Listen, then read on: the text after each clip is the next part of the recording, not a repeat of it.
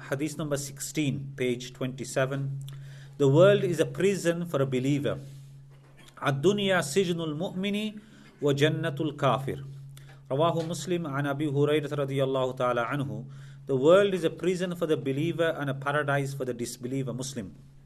Commentary: a true believer is restricted and governed by the laws of Allah subhanahu wa ta'ala in every aspect of his life. Therefore, he ought to follow the commandments of Allah subhanahu wa ta'ala and not his desires, which is similar to that of a prisoner whose freedom is restricted. On the contrary, a disbeliever can lead his life in whatever way he wishes and desires, thus a paradise for him in this world. It can also mean that this world is a prisoner for the believer in comparison to the blessings and rewards prepared for him in the next world, and paradise for a disbeliever in comparison to the punishment that awaits him in the next world. In the same way, a true believer's desire is to leave this world and meet Allah subhanahu wa ta'ala, hence a prison. Whereas a disbeliever's desire is to live in this world forever, hence paradise. So, subhanAllah, we can see for ourselves. Many times our Muslim brothers and sisters will be saying, we can't do this, we can't do that, we are restricted. Obviously we are restricted by the commands of Allah subhanahu wa ta'ala. We can't just follow our own desires, because Allah subhanahu wa ta'ala has said, الَّذِي خَلَقَ الْمَوْتَ وَالْحَيَاةَ لِيَبْلُوَكُمْ أَيُّكُمْ أَحْسَنُ عَمَلًا. He has created life and death. He wants to test us. So this world is a test. So we need to follow a guideline. Like a person in prison, he has a 24-hour timetable. A student in madrasa, he has a 24-hour timetable. So we have a 24-hour timetable, a lifetime timetable, from birth till death, from morning till dusk. We need to follow these guidelines. We can't do things that are not right for us to do. Like for example, we have come to the course today, so we have breaks. So we need to take the breaks at the right time. We can't just take the break at the time when we are studying. So in the same way, we have 5 divine appointments with Allah: Fajr, Zuhr, Asr, Maghrib, Isha. So we need to perform them at the right time.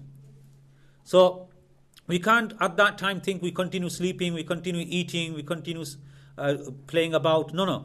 We need to follow the guidelines. So like a prisoner, he follows the guidelines of the prison officers. In the same way, we need to follow the guidelines of Allah and His Messenger sallallahu alaihi wasallam. And a kafir, he doesn't have no guidelines. He doesn't follow Allah and His Messenger sallallahu alaihi wasallam. So he can do whatever. So the similarity in Jannah, we will get everything that we will want. وَلَكُمْ فِيهَا مَا تَشْتَهِي أَنفُسُكُمْ وَلَكُمْ فِيهَا مَا تَدَّعُونَ. For you, everything is that you desire and everything that you want. You know what tashtahi from the word shahwa means? Anything that we wanted in this world we couldn't get, we'll get it in paradise. Tadda'un is when our minds is going to be unlimited. Allah subhanahu wa ta'ala is going to broaden our mind. Then we will want this, we'll want that. So all those things that we will want at that time, Allah subhanahu wa ta'ala will give us. Allah subhanahu wa ta'ala says, وَلَكُمْ فِيهَا مَا تَدَّعُونَ. And all these things are just a starter. Allah subhanahu wa ta'ala says, نُزُلًا مِّن غَفُورِ rahim. Nuzul, in Arabic language, nazala yanzil utarna. So the Arab, they used to call nuzul the first breakfast or the first starter which is prepared for the guest. Where the host prepares for the guest, the hospitality, that's called nuzul.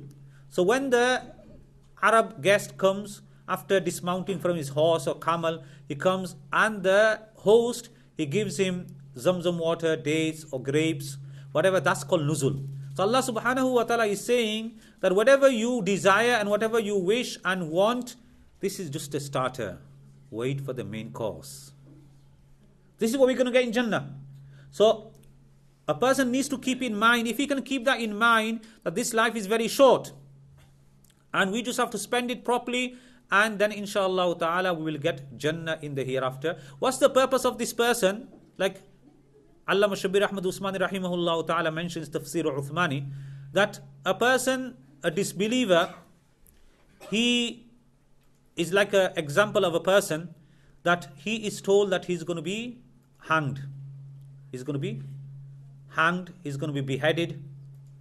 And before that he is told, okay, whatever you like to eat, you eat. Kurma, biryani, pilau, whatever is your favorite. All these fast food you want to eat or anything that you desire, you can have it. But after that, what is going to happen? You're going to be beheaded. So what kind of food is he going to eat? This is exactly the same for a disbeliever who doesn't listen to Allah subhanahu wa ta'ala. He will have everything that he desires, but when he closes his eyes, that's it. Punishment starts. And the example of a believer is, for example, you've gone to a service station, is very low class. There's no water facilities. There's no food available. But do you know, subhanallah, we're soon reaching our destination within an hour. There, mashallah, 5-star hotel is waiting for us. So you'll say, forget that, that doesn't matter. We'll just have 5-10 minutes rest here, and then we'll get onto our coach or our car, and then we'll be reaching our destination. So he will not be bothered about all this. The same way this world, we shouldn't be bothered. Have you got enough food? Have you got enough drink? Have you got enough clothing? Have you got enough facilities? And this and that. Because he knows his end destination is Jannah. Subhanallah. So in looking at the future in that situation, then subhanallah, this world will look like a prison for him, because Jannah is waiting for him. And for a disbeliever, subhanallah, he knows that he will have to face the consequences, the retribution. So for whatever he has here, that's a Jannah for him. Like the hadith mentions, a person who had the best of time in this world, if he was put into the fire of Jahannam just for a second and taken out, and he is asked that, did you ever find any happiness in this world? He said no. Vice versa, if a person has gone through the hardest tribulations and trials in this world, and then he is dipped into Jannah just for a second and is taken out, he said, did you ever go through any hardship in this world? He said no. That is what Jannah is waiting. This is what Allah subhanahu wa ta'ala has kept for us. So, in comparison to the hereafter, that's the thing we have to remember. Sayyidina Hussein radiyallahu ta'ala anhu, he was mounted on his horse and he had his entourage with him and they were traveling. They found a person who wasn't a believer and he was digging in the scorching heat. So he looked at Hussein radiyallahu ta'ala anhu and said, your grandfather, the Prophet sallallahu alaihi wasallam, has said this hadith, ad-dunya sijnul mu'minu jannatul kafir. That this world is a prison for a believer and a paradise for a disbeliever. But we see completely different. Look at me in the scorching heat. I am working, laboring day and night, toiling away. And you are, subhanallah, on your horse, aram, you got all the shade, you got all the khuddam, you got all the entourage and all the servants and everything. So I don't understand this hadith. Then he explained that this is referring, when we compare that with the akhirah, that for you this world is Jannah when you see the retribution and the punishment of the hereafter. And this, whatever I'm getting, whatever this is, when I see the blessings and the bounties and the ni'mah and the favors of Allah subhanahu wa ta'ala in Jannah, I will call this a prison for us. Subhanallah. So in both ways, whilst we're living here and in comparison to the hereafter, we'll have that same feeling. So this is the thing that we have to keep in mind, that a person who is a true believer, tuhfatul mu'mini al-maut, believers' tuhfa, gift is death. Because he's always wanting to meet Allah. Man ahabba liqa Allah, ahabba Allah liqa'u. The person who loves to meet Allah, Allah loves to meet him. Wa man kariha liqa Allah, kariha Allah liqa'u. But the disbeliever, he dislikes meeting Allah, so Allah dislikes meeting him. So for a person, he is a prison, he wants to go and meet. Like a person in prison, he wants to meet his family members, his wife, his children. So he's always wanting to get out. So a true believer, he wants to get out from this world. Like Shaykh Hadeeth Muhammad Zakaria rahmatullah alayhi saw in his dream the angel of death. And he said, when are you going to take my ruh? Because these people wanted to go and meet Allah subhanahu wa ta'ala. So the angel of death said, no, you still got things to do here. Allah is going to take more khidmat from you. So after that he comes to the UK and he comes to Darul Umbari. Subhanallah.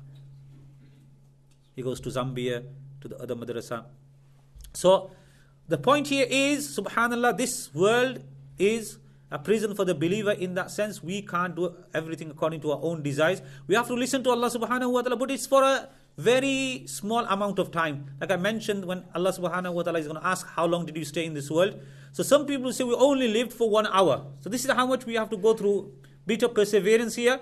Then inshallah ta'ala, Ya ayyuhan nafsul mutma'inna irji'i ila rabbika radiyatan mardiyya.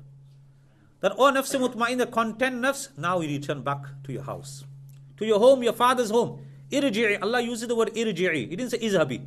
Because that was our home. We just came here for some time. We're going back, like a person goes for a holiday, he comes back home. Irji'i ila rabbik. You are happy, Allah is happy with you.